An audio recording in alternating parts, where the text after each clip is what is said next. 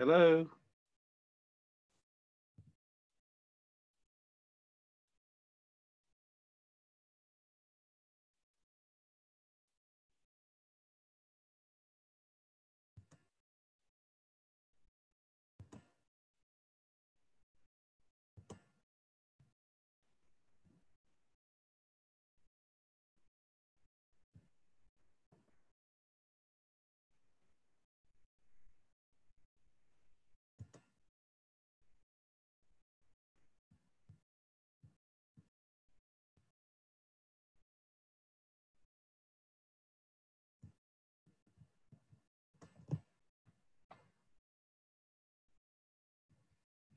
Hello, can people hear me?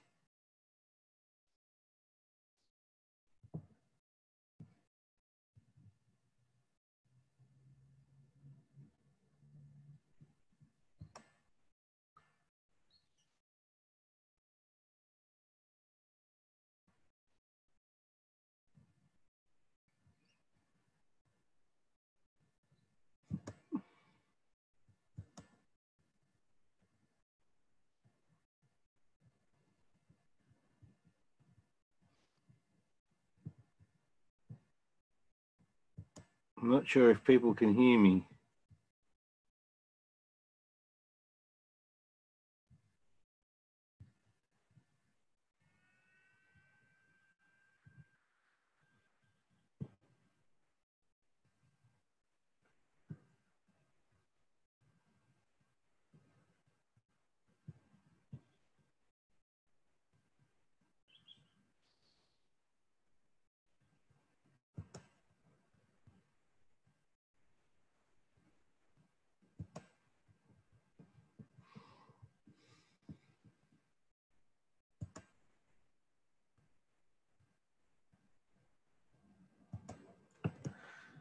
Pam, can you hear me? Okay.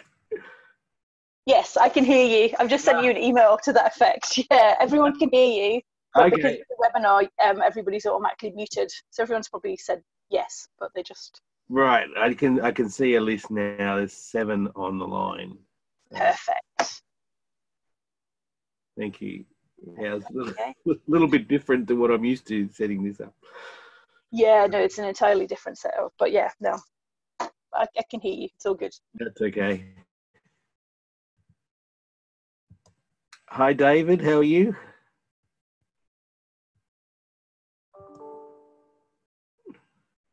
Can you hear me now? Yes, I can hear you. Hi, David. Oh, how's it going? I have control, so I can unmute you. Yeah, no, I had to press it at this end too, it seems. Okay. But you can see me okay, can you? No. Video on? I can only see, I can just see your name on the screen. Oh, okay. Well, I haven't got, the settings are a bit different than I've done for other settings. Yeah. Let's see if I can, I mean, do you want to see me? Are you looking to see the participants or not? Not really. Probably just keep names. Keep the names. Okay, that's fine. That's fine.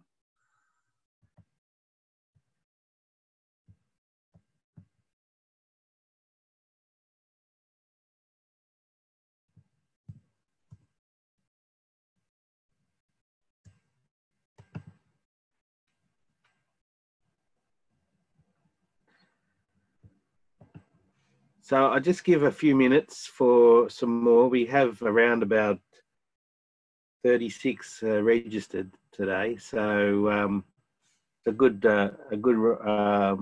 roll up. Thanks, Pam, for arranging all that. No problem at all.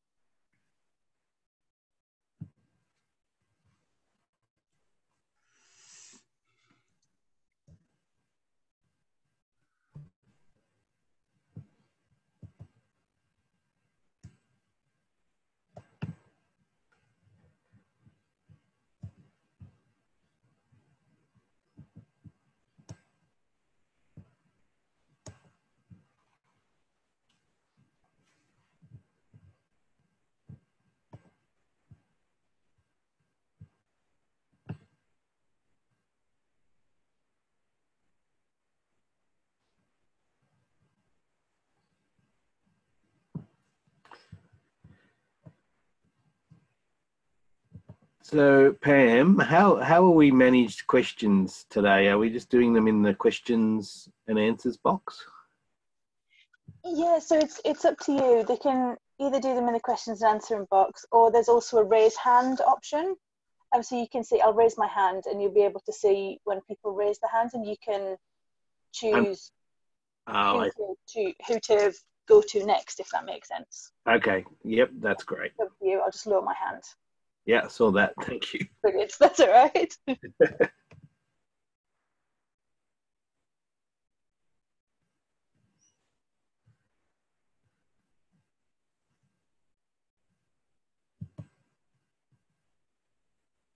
All right. So I might start, given we've 5 minutes past. I'm just going to put this on full screen so it looks.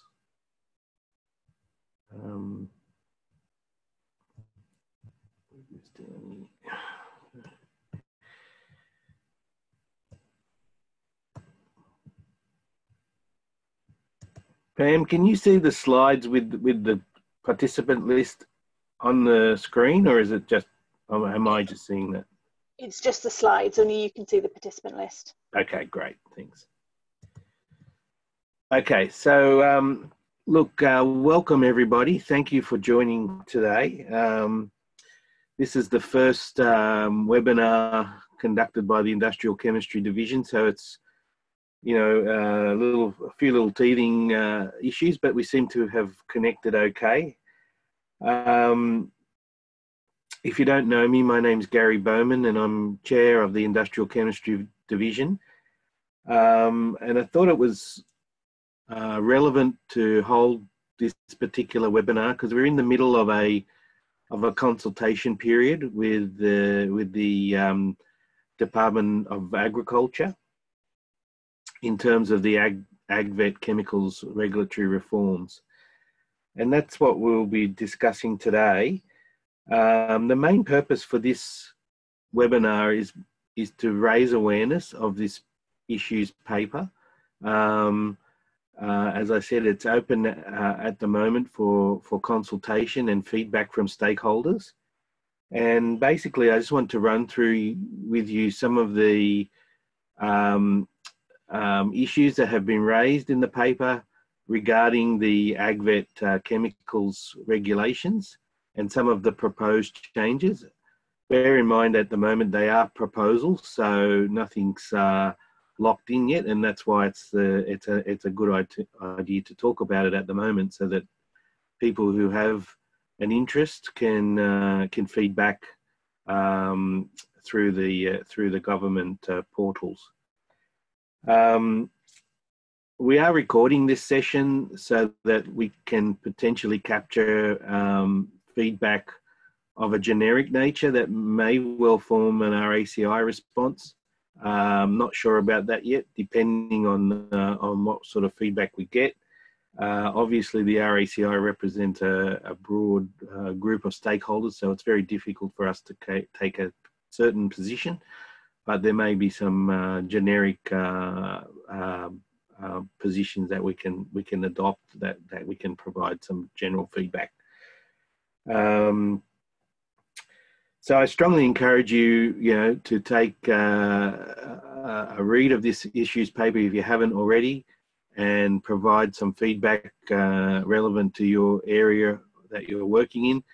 The slides that are presented today will also be sent to you via Pam on your email address that she's got logged when you registered. So you will get a copy of these slides after the event.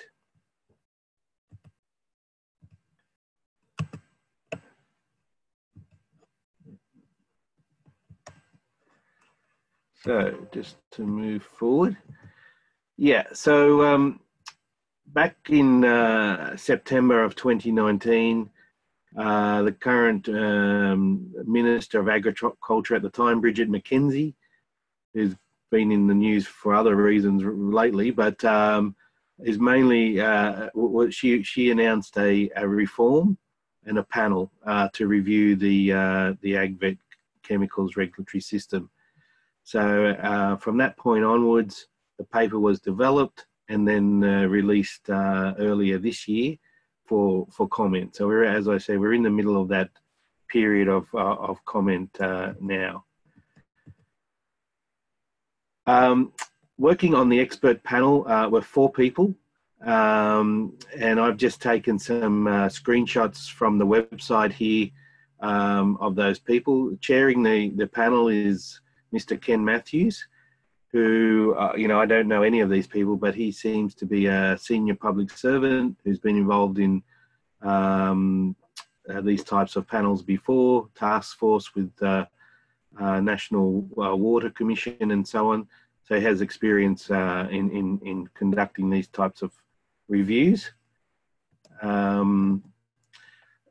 We have Dr. Mary Corbett, who looks to be a person who's been heavily involved in agriculture, horticulture, the dairy industries over the years.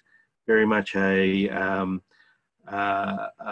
woman who's been on boards and so on in the you know, obviously food production areas, cotton research as well.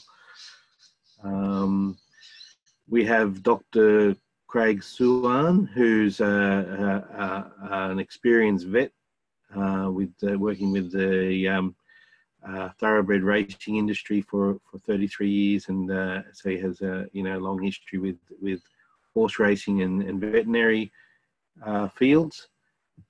And Dr. Ann Aston, who again has a long history, experience in dairy and various other foods. So a panel that is very much made up of primary producers as well as veterinarians.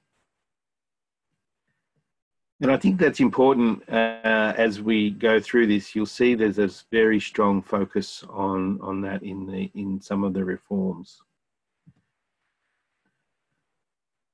So as I was saying, this issues paper has been released, and it's an opportunity to provide feedback. This activity hasn't happened since the 1990s, so it's probably well overdue. And you know, the paper very clearly states that at this point in time, the reforms are the point of view of the panel. So they're looking for opinions and challenges as to why these reforms should or should not go ahead as they have proposed. The deadline for submissions has actually been extended a little bit. It originally was the end of June, but now it's the end of August. So there is a bit more time to submit submissions. And if you go to the link that's on the screen, you can directly submit your submissions to the online portal on that website. So just to go through some of the main, you know, top line points of the paper is that the improvements are looking to be in making the system more efficient, more adaptable, predictable, responsive and effective, nationally consistent, open and accountable, and placing at the centre protection of human, animal, plant and environment and health and safety. And also to maintain a strong public confidence. So I think they're all admirable objectives, and I don't think anyone would disagree with that.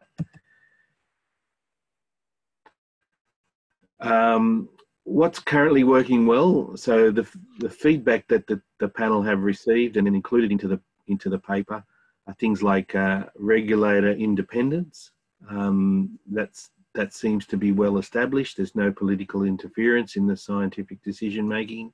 It's a centralised based system, national system, so that it's common across Australia without variations through different states.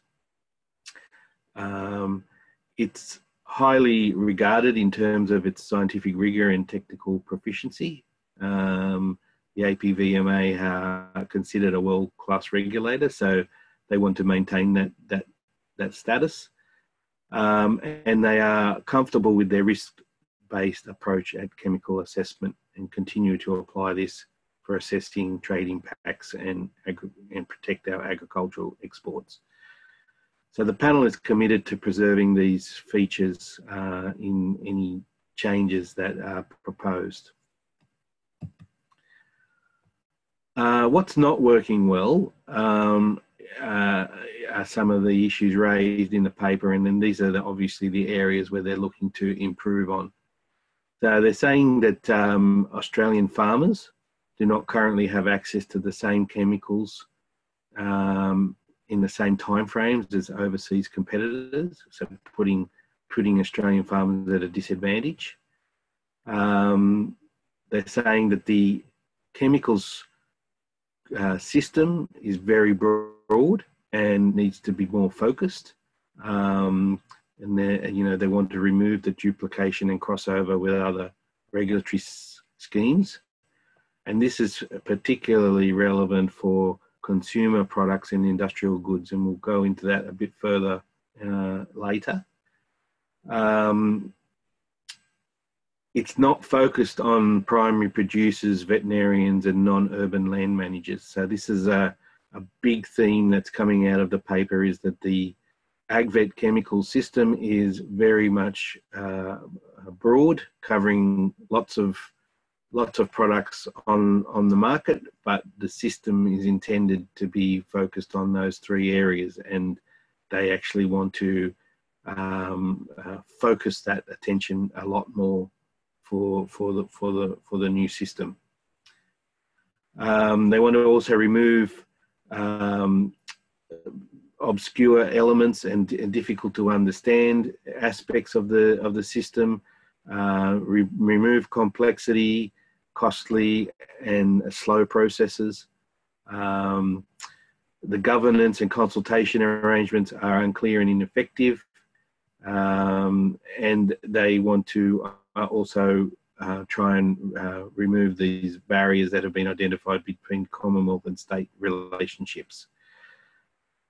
Also, there's a dominance of pre-market assessment versus post-market compliance, regardless of the risk. And I think that's another important aspect, particularly for those who are involved in consumer goods. That seems to be an area where they're looking to change significantly. And the significant cross-subsidisation amongst chemical registration holders in respect to various levies paid, that is something that they're looking to clarify as well. So in preparing this paper, 7 areas have been identified to be the major areas for change. So they've noted these as flagship areas. And these are listed on the screen: increasing the national consistency of control of use, removing consumer and non-primary production products from the system, introducing a benefits test, changing the way chemical product efficacy is managed. So I think that if you read into the paper, that's looking at outsourcing efficacy. Introduction of registration by reference. So that is also comparing or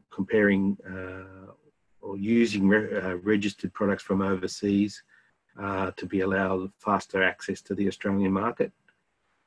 Some introduction of smart labelling, which I think is just a move with technology, which seems appropriate, and introducing an accredited assessor scheme as well.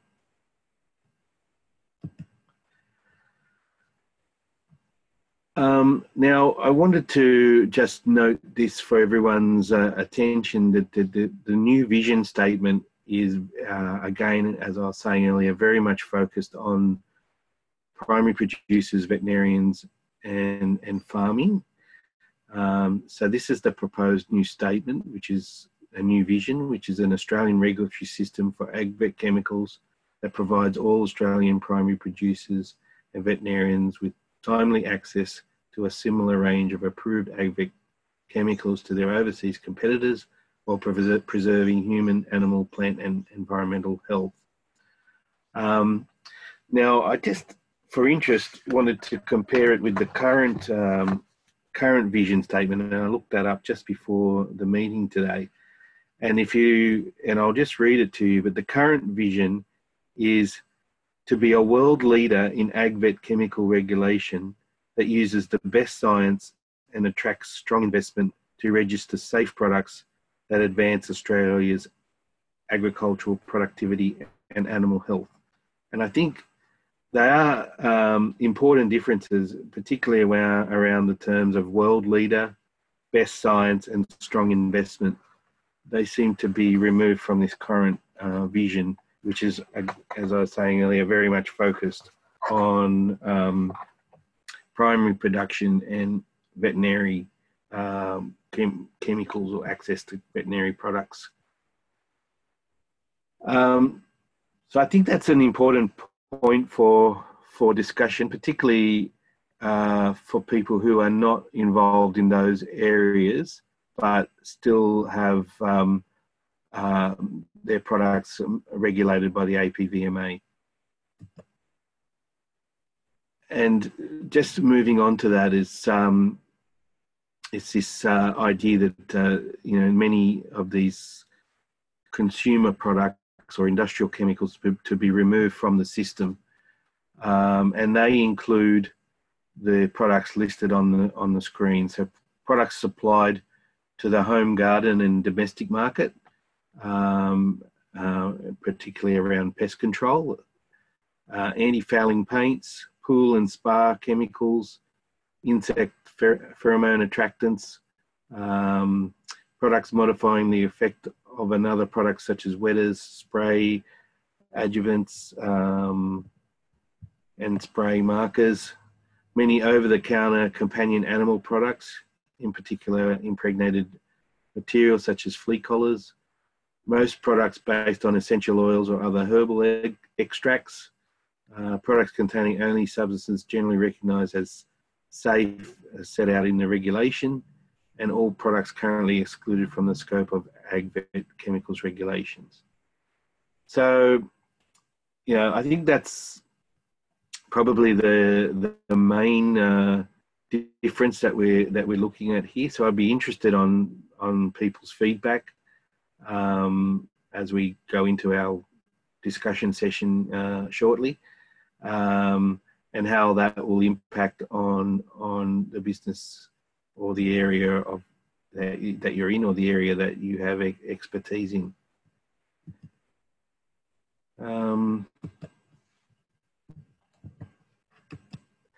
So that allows me to move on to the discussion section of today. So you can lodge a question, or you can raise your hand, and I can open you up to say a few words. It's up to you. But yeah, I'd like to hear some people's comments on this paper and what their thoughts are. Is there anyone who wants to go first?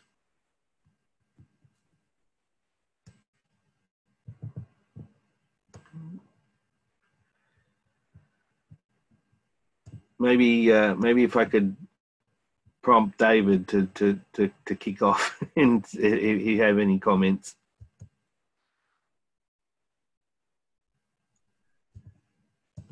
I'm muted. There you go.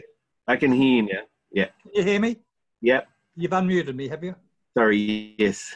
Hi. I'm David Edmonds. I've been involved with the pharmaceutical science group in New South Wales for a number of years, and we do have organised seminars with regards to veterinary drug products. And there's, in the list that you've shown, Gary, there's two things that occur to me. if they're going to exempt a number of this list of products, who's going to take them up? Is that presumably NICNAS? Because you can't just have, I mean, these days you just don't have unregulated chemicals of any sort. So yes. In terms of this, I'm assuming, rightly or wrongly, that NICNAS would have to pick all this list up. And Yes. I'm not sure that that's necessarily a flash idea across the board. I'm thinking too that they're now talking about excluding pet products, which is surely a significant part of the of what APVMA is doing at the moment.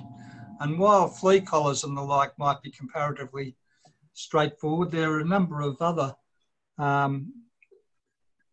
pet and indeed, of course, primary products that are Schedule 4. Now, if you're going to take your pet products and companion animals and the like out of the scheme, who is going to administer the ones that have got significant poisons in them?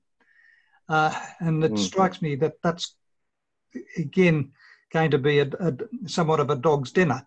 The other point that I would make to kick off is that I've been involved in manufacturing veterinary product over the years. I'm thankfully retired now, but overseas recognition of these manufacturers has been very difficult, and it's been necessary for anybody that wants to export to Europe or the US that the TGA inspectors have got to inspect the premises for its compliance with the Code of Good Manufacturing, whereas for local markets, you organise from a list of pre-designated inspectors, but this system isn't recognised overseas. And if we're addressing the whole purpose of the APVMA, it seems to me that that's part of it. It's a real downer for people that are manufacturing for export at the moment to have to get the TGA to do their inspections for them. And I'm continue to hear that actually organising this takes a lot of time.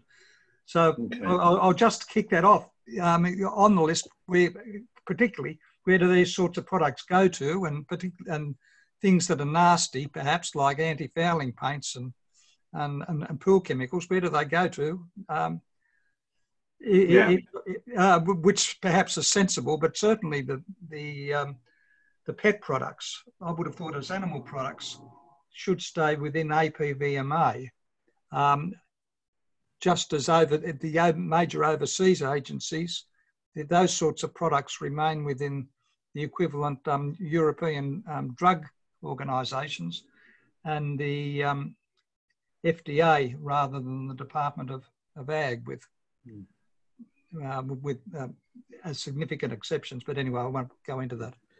Well, I think that's what's unclear, and perhaps some of the feedback that people like us can provide is, we want a bit of clarity around where these products will sit in the future.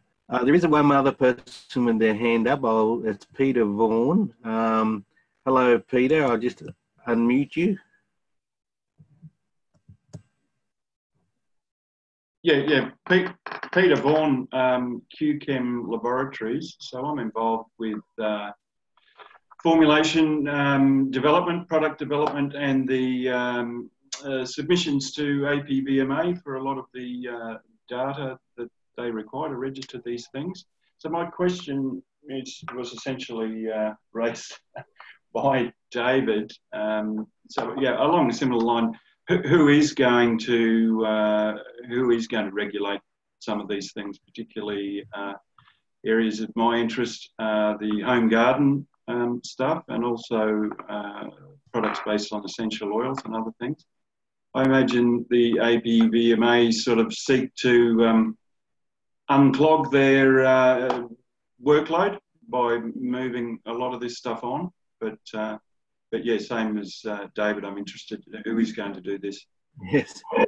And by similar similar regulation? Are we just moving these things somewhere else, away from APVMA, or are they going to be less restricted, which would be my hope? Yeah, well, I think they're the key questions, Peter. We really don't know the answers to that at this stage.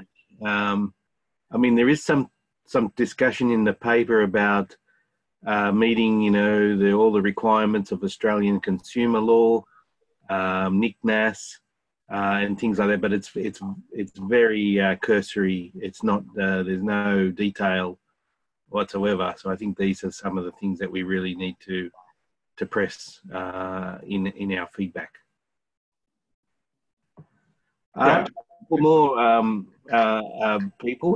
Mary, I'll just Mary Small. Welcome.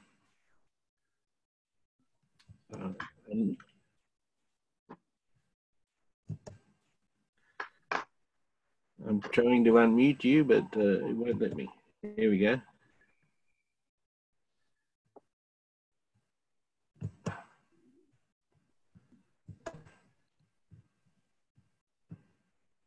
I'm trying. Sorry, Mary. It won't. How's that?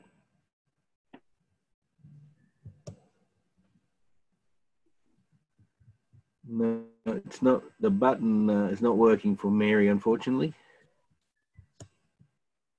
I'll come back to you, Mary. Let's have a try with Bob. Hello, Bob.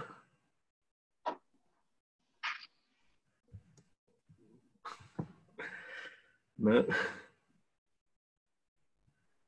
I'll try Wendy. How about Wendy? I think I'm here. Am I here? Yeah, yeah. Hi team. First of all, I should disclose that I am an APVMA GMP auditor.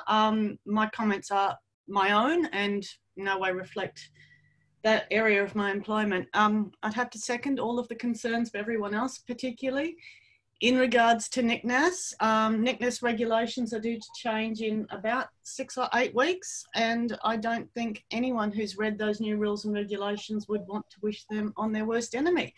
The obligations will be substantially more than what they are, including, and I'm quite serious, having to designate which waterways your chemicals will enter in the country for all of your chemicals. I think, you know, at the point in time, you know, the chemical regulation we have is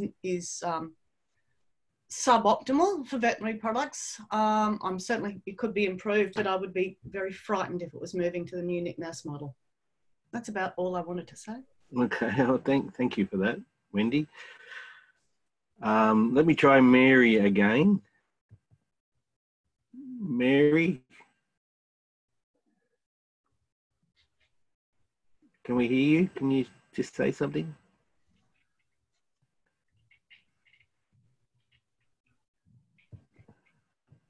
Gary, do they have to unmute their own to get through on the left-hand corner, on the bottom left-hand corner? Maybe.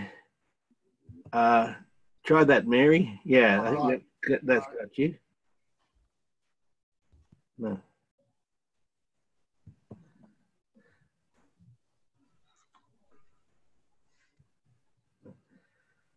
I'll try Bob.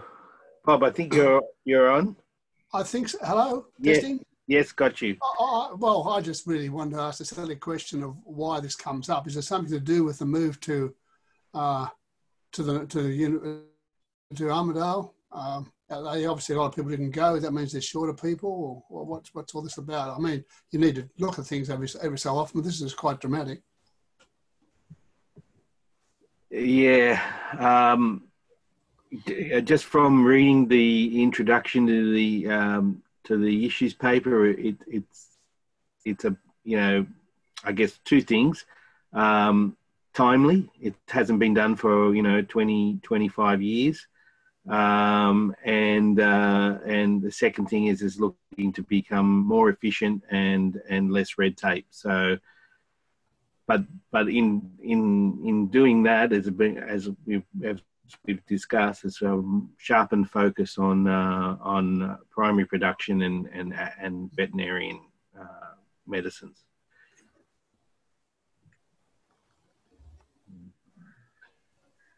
Let's try Mary one more time. Unmute. Can you?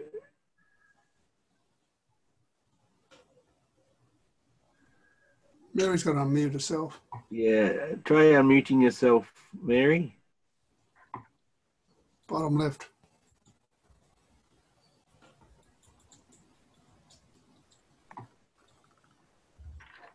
Sorry, You've got to wave the cursor around to bring the mute button up.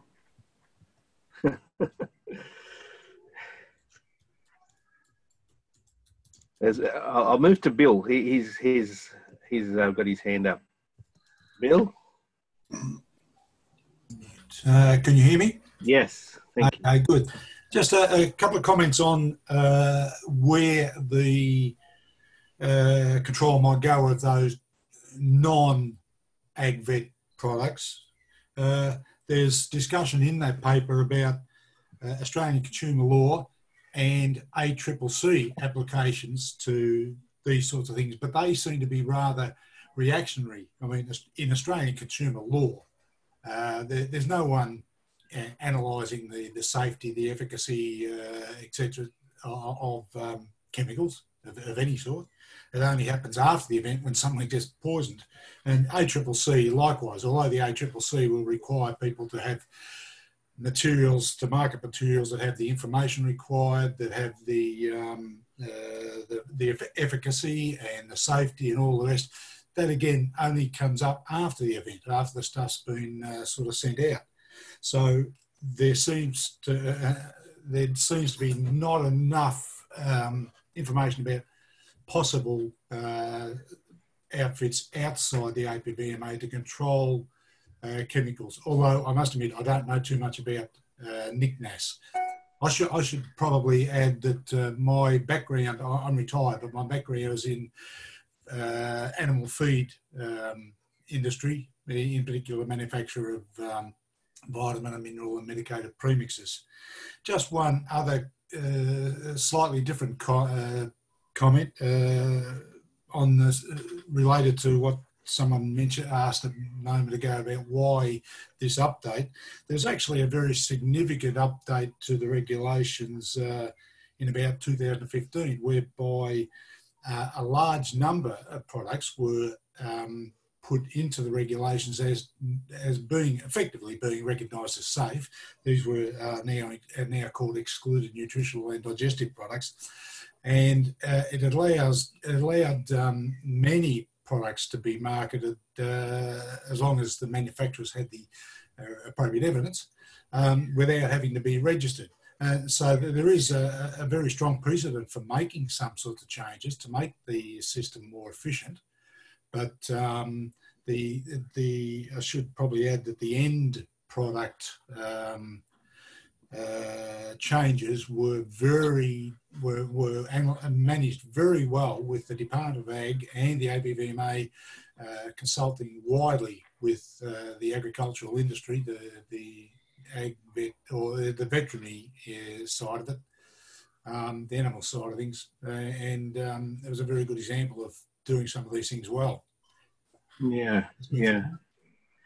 So that is likely to be lost in these changes that you're talking about? Not necessarily, because the second last point there, it's something that would definitely have to be pursued, but it says products containing only substances generally recognised as safe GRAS, set out in regulation. Now, if the existing regulations, which are in the AgVet Code regulations, Appendix 3, I think it is, those regulations would certainly, if they were upheld in any new legislation, they would cover the type of the stuff that's already been done and preserve that efficiency in marketing of substances. It was particularly designed to recognise things that had already been included in overseas GRAS, and I use the term generically, systems such as the EU regulations, the New Zealand regulations, some from the States and Canadian regs. So I could see that shouldn't be lost as long as people are conscious of it, and it comes in under that second last bullet point there on the screen at the moment. Yeah. Okay. Okay. All right. Thank you, Bill. I have a couple of things that have come through on the chat. Mary Smalls managed to send her comment on the chat here. She's saying, regarding home garden products for fruit and vegetables, these often have a withholding period on the label. Who will decide these periods? This is often complex. So, yeah, good question, Mary. I don't know if we know the answer to that apart from trying to get a bit more clarity from these reforms. Potentially, that's a good thing to feed back. Also, on the question and answer, I have Matthew McGrath, who asks, how does the registration of materials using reference kindly explain?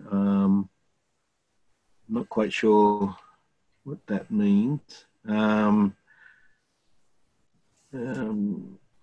move on to the next one and come back to that. Wendy is, in terms of why the proposed excluded list looks like the EU GMP excluded list, it could be that they are trying to streamline with the EU requirements. So that's a bit of an additional feedback to Bob's question about why.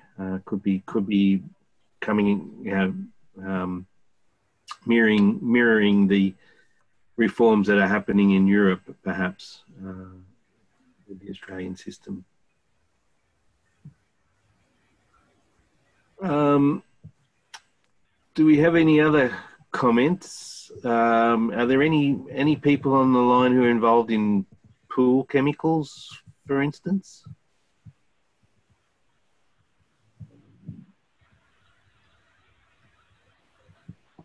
I think, here we go, Peter Miller.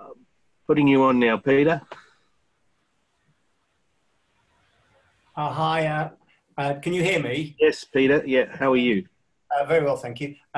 I'm Peter Miller, and I work for a company, Pest Research Consultants. We do quite a lot of efficacy testing for products would be normally covered by the old legislation. A couple of concerns. I mean, I agree about the difference between a pre-market assessment as compared to, say, a post-market assessment via Australian consumer law or ACC. That would involve, I presume, an incident or somebody taking the company to court, which is a very long-winded process. So it changes the whole situation very much, this. It talks about excluding consumer products, and there's a slight anomaly because it says if consumer products are involved in controlling disease, then they're back in again, which, for example, would mean, I would assume mosquitoes would classify in that, and I would have thought cockroaches could. It excludes vertebrate products, but rodents would come in back in terms of public health. So there's sort of, it's a bit weird. I mean, I would have thought in many cases, a lot of things would be out and then in again. That's the appendix 2 of that little statement, by the way. The other thing is it excludes products for terms such as pre-construction, I think it is, or termite control. So there's quite a lot of the pest control industry which would not have any sort of efficacy arrangements or any sort of efficacy data independently assessed from what I can see.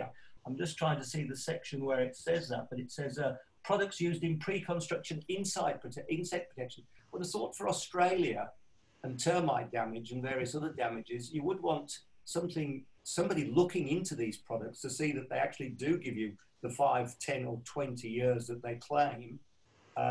So it's sort of, there's a few anomalies in the document, but I think overall, relying on the Australian consumer law and ACCC means effectively there is very little oversight of these products. Yeah, thanks, Peter. I think I agree with your sentiments exactly. I mean, you don't want to be in the situation where you have to constantly send letters to the ACCC complaining about particular manufacturer making claims when you know full well that they haven't done any testing or things like that. So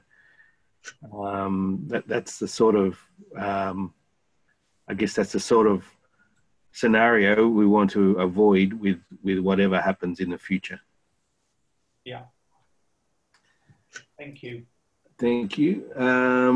David? Yeah, can I? Yeah. At the risk of partially repeating myself, if you go to other agencies, it presupposes that they've got the expertise to actually review it. Yes. You know, people like ACCC and the like, with all respects, are probably not predicated to reviewing of chemicals, efficacy, safety, and the whole bit. Yeah. That also makes it difficult for people who are in regulatory areas of companies to say, who do we actually submit something to?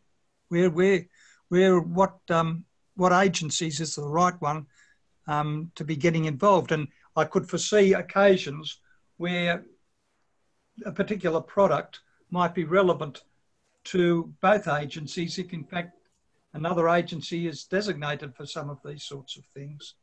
So I think that they're likely to be going up with a whole area of complexities that at this point of the thing, I'm not sure that they've addressed or even identified.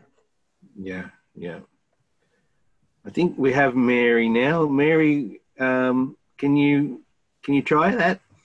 Hi, this is Mary. How are you? Fine. Yeah, I have another point as well. Firstly, though, I would say I'm newly retired from the veterinary industry, now as a consultant.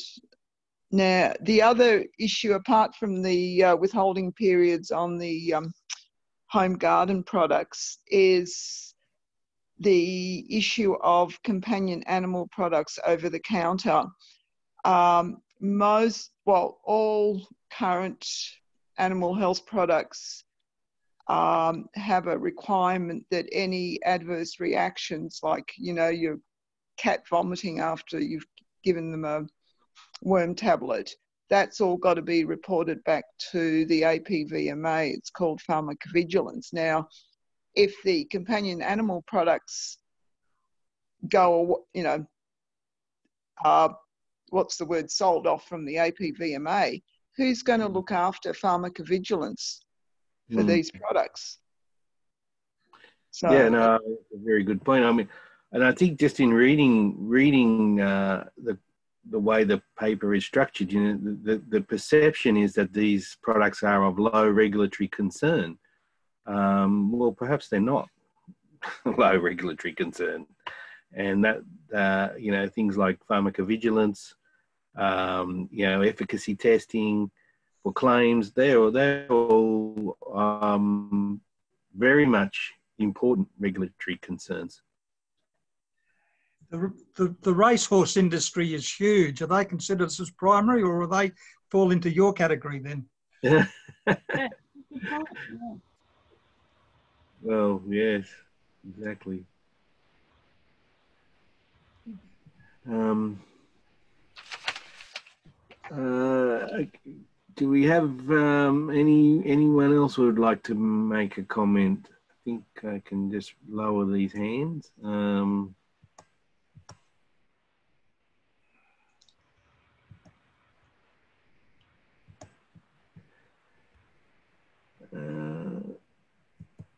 All right. No, I think that's been a very good discussion. I'm hopefully this has allowed the RACI to bring these reforms and this, you know, the proposed changes to people's attention. You know, I'd encourage you all on the line to reach out to your networks and to, you know, let them know that there's still an opportunity to feed back into these changes. My understanding is that some of the trade associations like Accord and the Food and Grocery Council are also putting positions based on their membership input into this review. So, you know, obviously there's going to be quite a lot of comment, questions, clarity sought from people's feedback. So, yeah, I just strongly encourage everyone to do that.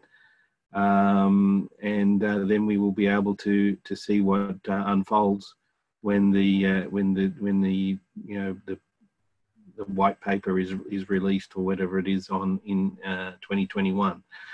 So so thank you everyone for joining. I'll leave it there, and obviously you'll get the slides, but the access to the paper is online, and yeah, and hope that this was a benefit to you, and you know, you can reach out to your network. So thanks for everyone. We'll close it there. Thank you.